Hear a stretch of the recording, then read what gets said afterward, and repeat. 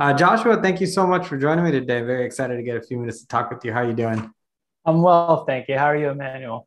Not too bad, not too bad. You got quite the year this year being part of the Blues Clues family, being that it's 25 years. I can't believe it's been 25 years. That's That's amazing. wild. It's wild to me as well. I can't believe that time has flown by so fast. And now I'm doing the math in my head. And I guess I was 7 years old when the show first premiered, and I was watching with my little sister, which is crazy. How is that for you now, looking back to from your couch to now? I mean, you guys got big things planned for Blue coming up. You have specials, Thanksgiving coming up. There's a feature Yeah. film in the works and everything, and you are a part of all of that. It's wild. The I think it really hit. One of the times it hit was that I remember being at my aunt's house, watching Steve draw a clue, and that clue was a cup. And remember that clue so vividly. And my first clue that I draw on set is a cup. And I remember thinking to myself, what is happening?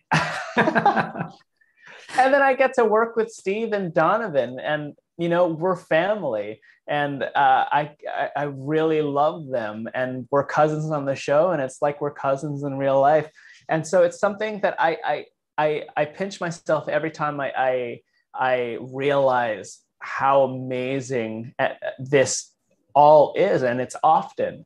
And the fact that we get to reunite again for the Macy's Day Thanksgiving Day, for the Macy's Thanksgiving Day Parade, to perform "You Can't Spell Blue Without You," the song that came out for the 25th anniversary, is just incredible. That I get to perform live with them on this special day, and to thank everyone at home, is just the best. And we get to celebrate Hanukkah, which is another amazing thing. Yeah, so tell me a little bit about that because the Hanukkah episode's coming up, which is I got a chance to see it, and it's very, very well, like most of the episodes are very easy to understand and Yeah. concepts for everyone to grasp. But why is it so important now for inclusion of other cultures' holidays? Yeah, we only know what we're exposed to, and I think that this Blues Clues Festival of Lights is an incredible way to introduce a holiday that a family at home might not celebrate. And just because you don't celebrate it doesn't mean that it's not this beautiful holiday or tradition or festival or whatever it is that we're talking about.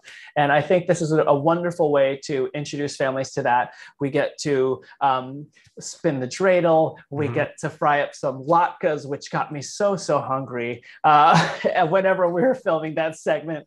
And we also get to sing an original new song written by P.T. Walkley, our composer, celebrating Hanukkah. And we get to sing it with a couple new characters.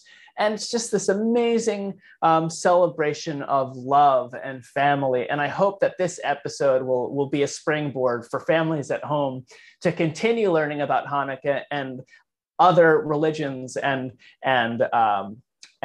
holidays that people all over the world celebrate, and that even though we're different, we're all connected. Yeah, it's our differences that really connect us all together. It's exciting because you and Blue and the rest of the team have gained everybody's trust throughout the years. So to be able to venture into things like this, it just makes it so much easier because you think about it, kids maybe won't know the right way to ask questions to their friends at school about their celebrations. And what a better way Yeah. than for you guys to do it on Nickelodeon. Yeah, absolutely. It's all about starting the conversation. And what I love about our show and what I love about the business of making a TV show is that you can make mistakes, as long as you're coming with kindness and humility and you're caring. You can ask somebody, you can just straight up ask somebody for help. And I think that's such a beautiful thing. And if you don't know something, that's okay. You can ask somebody for help, and you're always going to be learning, no matter how old you get or how old you are. You will always be learning, and that's something that is so beautiful. Speaking about learning, tell me what is maybe a life lesson, something that really stands out to you that you've learned in the process of being the host for the show. Ooh, Patience, patience for yourself, patience for the people in your lives, whether they be strangers that are passing by on the street or people, or your friends or family. Patience. It takes a lot to make a television show. And as the takes start going, like take 1, take 2, take 3, take 28, the more takes you do, the more patient you have to be with yourself, that it's okay that you've made mistakes. And, that's all part of the journey. But to take a deep breath, and in order to have patience, sometimes you just need to stop, take a deep breath, and take it a step at a time. Just the way that we say, just the way that we deal with it on the show. And I think that is one of the most helpful lessons for me in my daily life, is just to, take a step back, take a deep breath, and then just take it one step at a time. It has helped me innumerously. That's a great answer. I appreciate it. For a second, I kind of blanked out. I said, wait, am I watching an episode? What's going on? Yeah, that's something we could all take, and that obviously we can all have a little bit more patience, I think. So thanks for sharing that. I appreciate it. Thank you. Why do you think Blue has had such staying power for now, multi-generations of kids? Because it's been 25 years now. Yeah.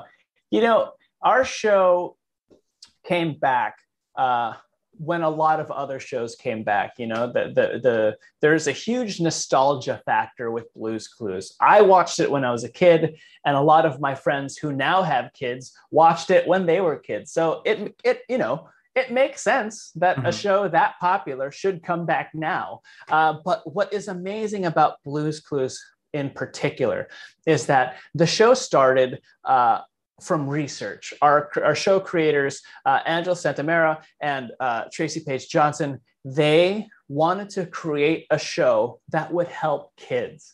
And then they figured out the entertainment and the way that our show looked and how it would appeal and that bit of sugar to help the medicine go down. But so that kids would be prepared for preschool and the rest of their lives. And since the show premiered 25 years ago, there has been 25 years of new research on how kids learn and better ways to help kids learn and enjoy the things that they're learning and to spike their curiosity. And so it's our show came back because there's 25 years of new research. The nostalgia factor only helps everything that we're trying to achieve, because when you can experience something and share something with family, it just makes it that much more memorable. And so I'm so happy that our show came back in the way that it did, and that people are still responding to it in such a positive way. Josh, you got amazing answers. Let me just tell you that right now. Oh, thanks, Emmanuel. So I want to thank you for your time. I also want to congratulate you. I know you guys are on season 3, and you guys are already been greenlit for season 4 for Blue's Clues and You. So congratulations on that. Thank you. And I want to wish you luck at the Macy's Day Parade. We'll all be watching. Thank you so much, Emmanuel. Happy holidays. Happy Thanksgiving. Thank you. It was nice to virtually meet you. Nice to virtually meet you too.